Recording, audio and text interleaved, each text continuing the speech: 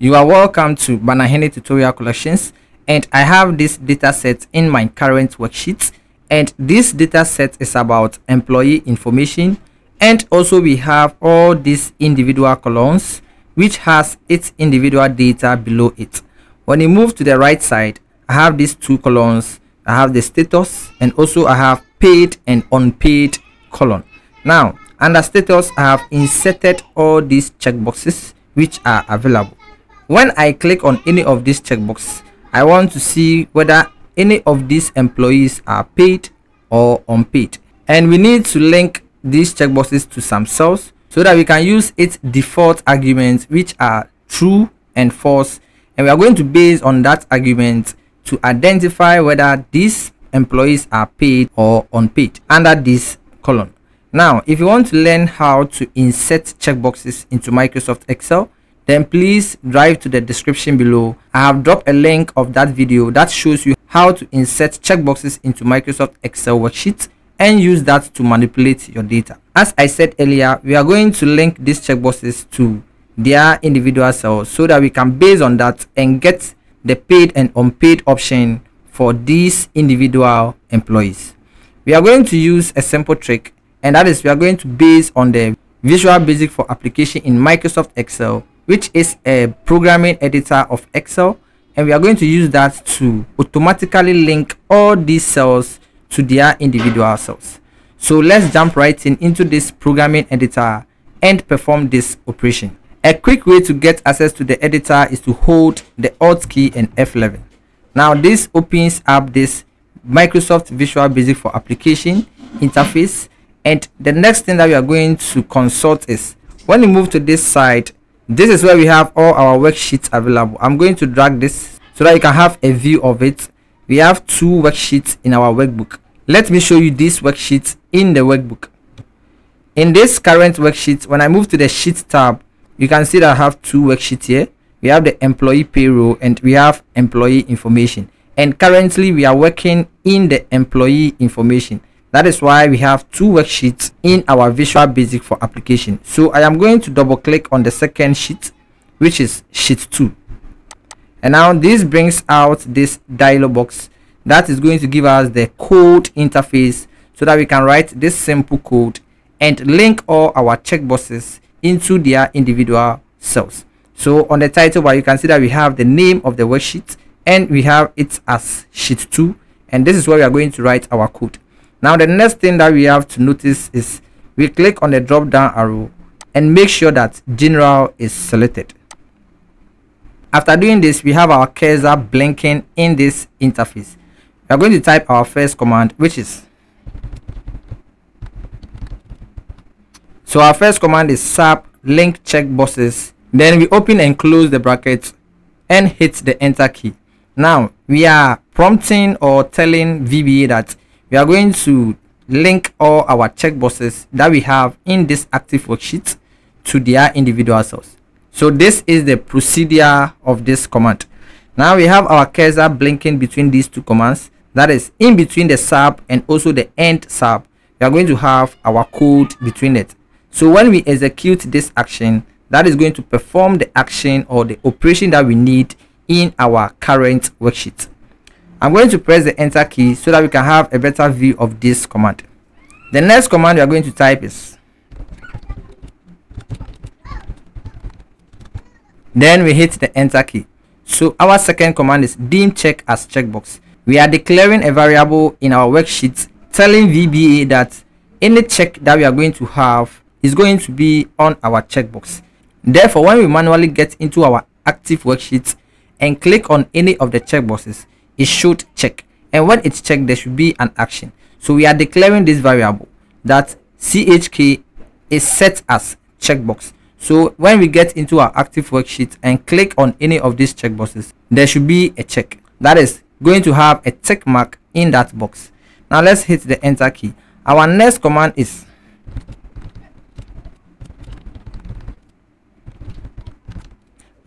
and let's hit the enter key. Now this third command says for each check in active sheet is related to the checkboxes.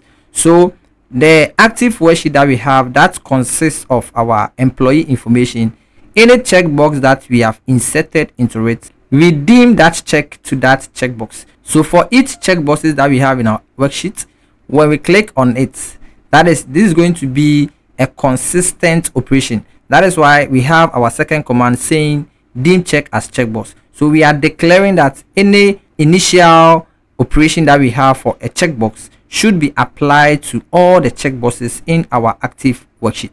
So the third command is going to be based on the second command, so that it will link all the checks that we are going to have in our active worksheet for all the individual checkboxes. So when we get back to our active worksheet and click on any of the checkbox, it should have a tick mark and also perform the action. That is going to display the true or the false argument. After typing this third command, press the enter key. The reason why I'm opening up these spaces for us to see the commands individually, very clear in this interface.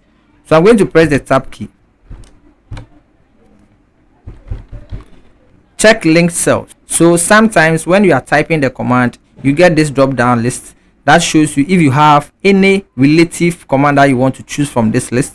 Then you press the tab key, and I want to type linked cell. Once this is selected, I am going to press the tab key. Now this brings out this command in my command line. So now this command is typed check linked cell. This variable check that we executed in the second command, we are telling this VBA that any checkbox that we have in the active worksheet should be linked to its cell, and that is going to be based on the next input that is equal to. So as I am typing, I want to type top left cell. This command is in the list. I can use my arrow key to select and press the tab key. We are going to link all the cell to the top left cell. That is, if we check any of the checkbox, the argument true or false should be displayed in the top left cell above the checkbox.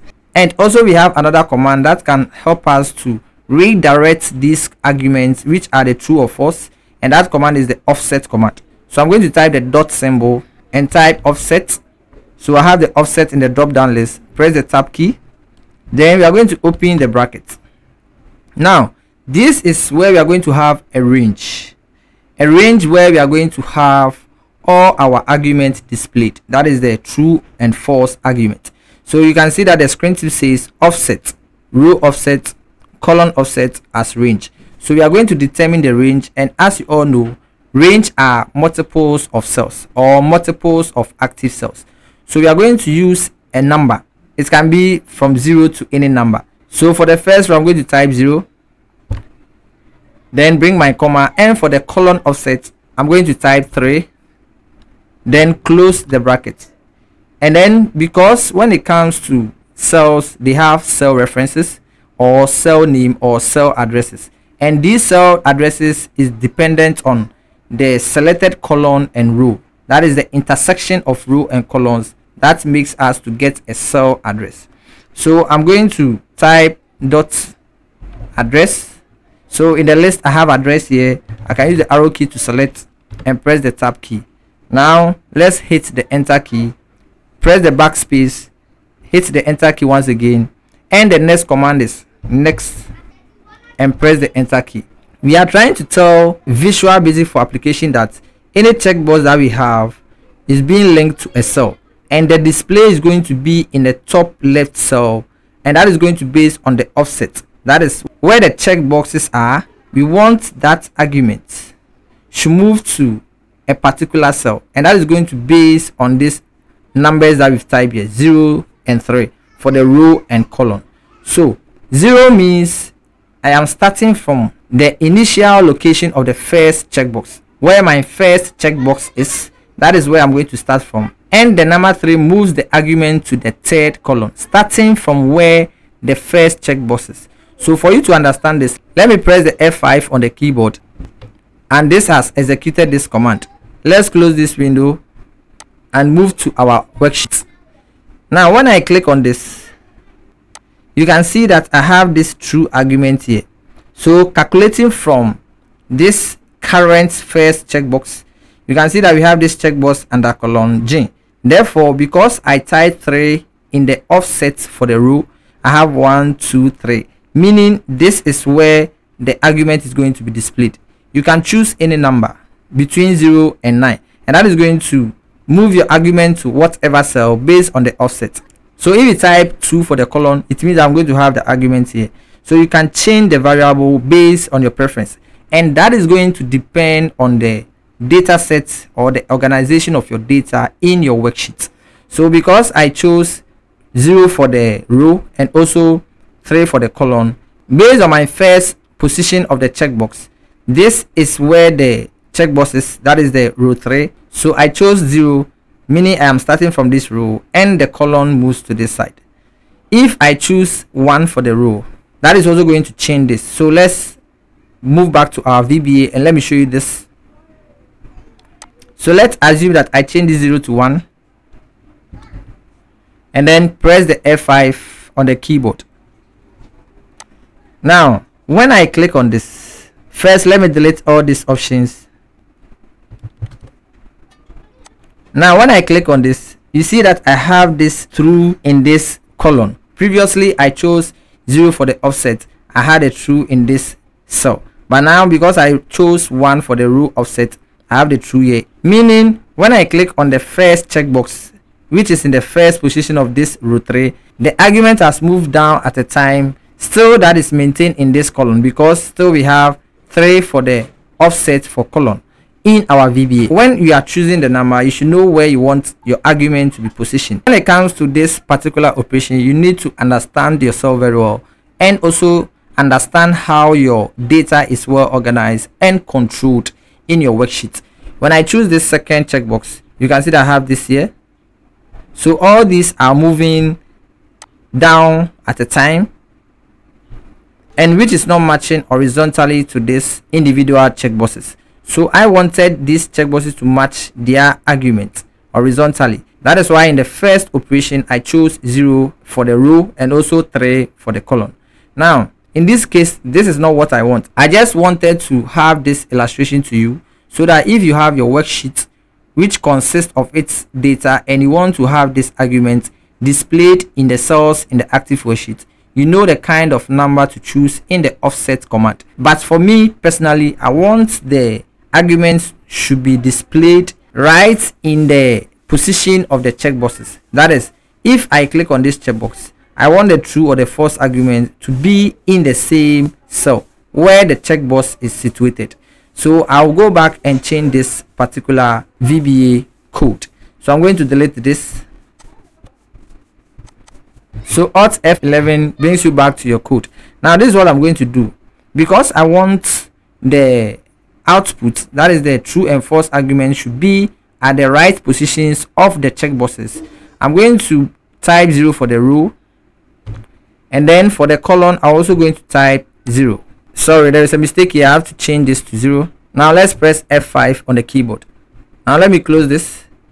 When I get back to my interface of my worksheet and click on this, you can see that I have the true, true, true, true.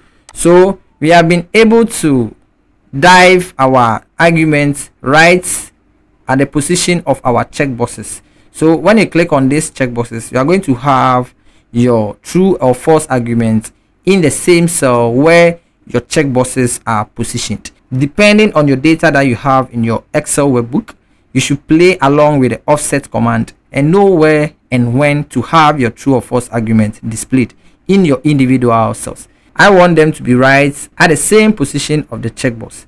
So when I click on this, it displays the true or false argument. If I uncheck, I have false.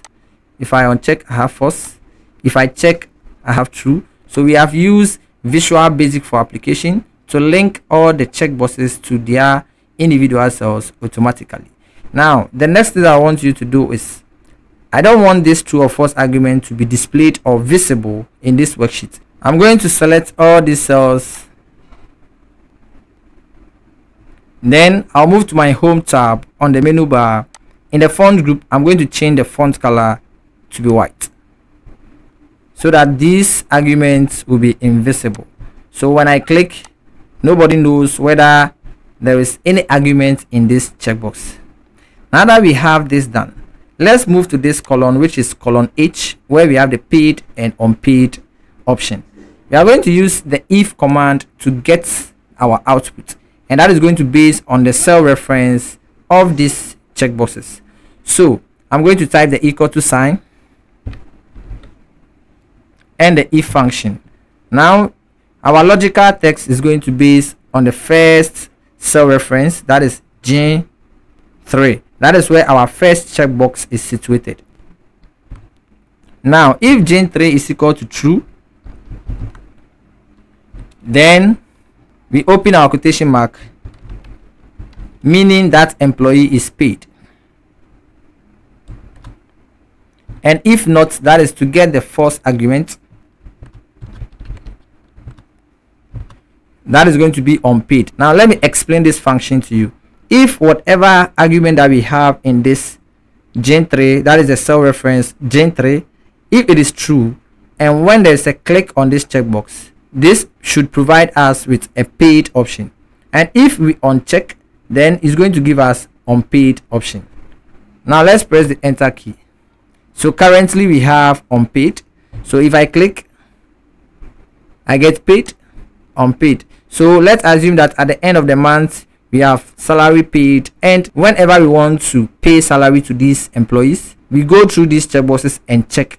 So if we assume that at the end there is no checkbox checked, it means that we did not pay that particular employee. But you can see that nothing is displayed here because we had only the function situated in H3. So to give this function to all the individual cells to link to these cells, that is where the relative cell references of Excel comes in handy. So if I double click on this fill handle, this will copy all these functions to these individual cells, and that is going to match all the cells here with their check boxes. So now if I click on this, I have paid, paid, paid, and this is the power of relative reference in Microsoft Excel. So now you can see that we have done this operation in an easy way. First, we have automatically linked our checkboxes to our cells, and also use our if function to get our output. And also we were able to make our true and false arguments invisible. So this particular task can be used for so many data sets.